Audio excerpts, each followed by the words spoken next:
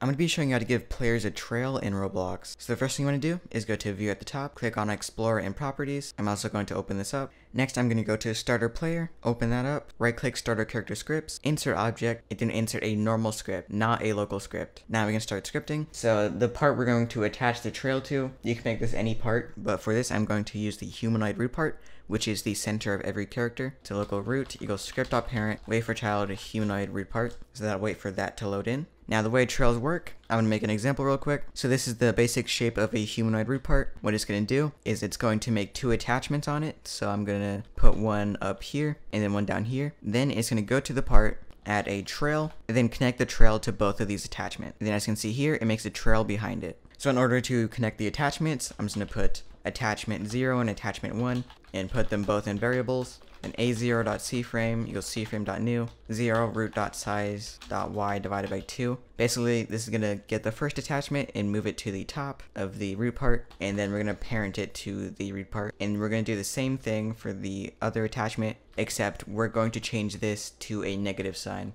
so that it goes to the bottom of it. And then we're going to make our trail so we can connect it to both attachments. Local trail instance.new trail. And then attachment 0 equals attachment 0, attachment 1 equals attachment 1, and then we can parent it to the root part. If we press play here, you can see we have a trail on us. And that's how you make a trail in Roblox. Make sure to slap that like button and punch the subscribe button. Peace.